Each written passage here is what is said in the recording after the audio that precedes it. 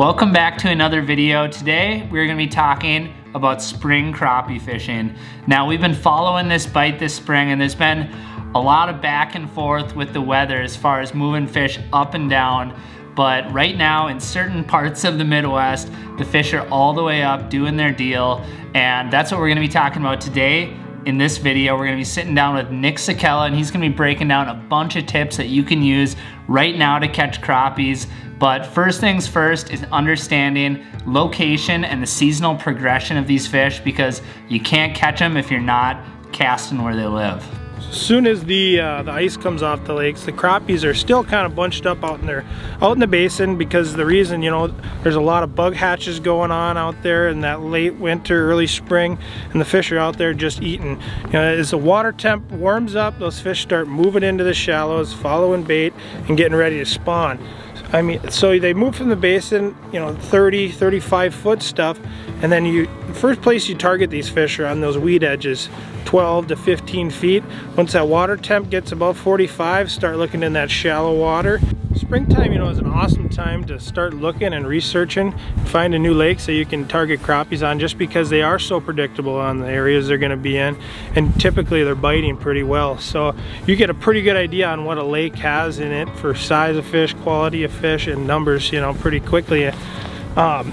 Spots that I like to look right away if I'm looking on a map is, do these lakes have little channels going into other lakes? Do they have little back bays that are small that might be warming up fast? Or dark water back bays are going to be the best for warming up fast. But anything that's small, skinnier water, big, you know, weed flats that are going to hold the heat from the sunlight and stuff right away early spring are, you know, key spots you want to check on the map. Now honestly, this time of year, one of the toughest parts about this bite is locating the fish, and in my opinion, the best way to do that is to just do a lot of experimenting. So Nick just laid out a bunch of good tips, kind of helping you know where to look. But once you get to those areas, in my experience, you gotta just start casting, and you gotta check your electronics. You might see them on your electronics, but if not, it's worth throwing out some casts just to see if there's any signs of activity.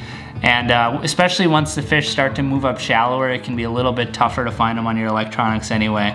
But location is the first part of this equation. The second part of this equation is presentation.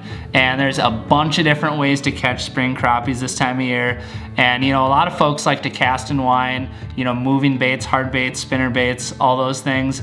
But one of the absolute most consistent ways to catch them is with a simple bobber setup. Here's how Nick likes to rig his up. So I'm gonna go over a little bit about what we're actually using to catch these fish. Down on the bottom here, you know, we're just using a little white bloodworm's been the ticket today. Up from there, you know, 16, 18 inches, a little split shot, slip bobber, and then your depth stop wherever you're gonna set for whatever depth of water you're fishing in. When it comes to the rod, I don't really like going much smaller than 6'6". 7 foot's about perfect, I found, just because I'm able to really cast that light setup far away to, you know, if I have a spooky school of fish, or if I'm just fan casting around a big flat trying to find fish, I can really cast it far out there. 4-pound test, it's going to be able to be big enough to get in if you know, get a bass or a predator fish on the line as well. Now you probably noticed that Nick was actually dangling a little tiny piece of plastic underneath his bobber, and while, you know, using small crappie minnows can be really popular this time of year, and for good reason, you know, anytime you're using live bait, it definitely works, but sometimes those plastics can be a little bit more efficient for a number of different reasons, which I'll let Nick lay out right now. When I'm up on these big vast flats, you know, cabbage flats, stuff like that, where these fish are sitting, and I'm out here casting around, fan casting, trying to find these fish, the reason I love using plastics is because you're not worried about a minnow going flying, and you're able to really throw that bait way out there and work it back. Another thing I love to do when the water's real calm is just slowly reeling that float in, stop it once in a while. That bait's gonna pendulum down once it stops and start moving again. It's a great triggering effect when there's no wind or waves pushing that bob or putting action on that bait. It's one critical thing that I see people not do when you're used to using a minnow. The minnow's doing all the work when you have a plastic on. Once in a while you gotta help that plastic look a little more lifelike. That's a great tip for you guys on that.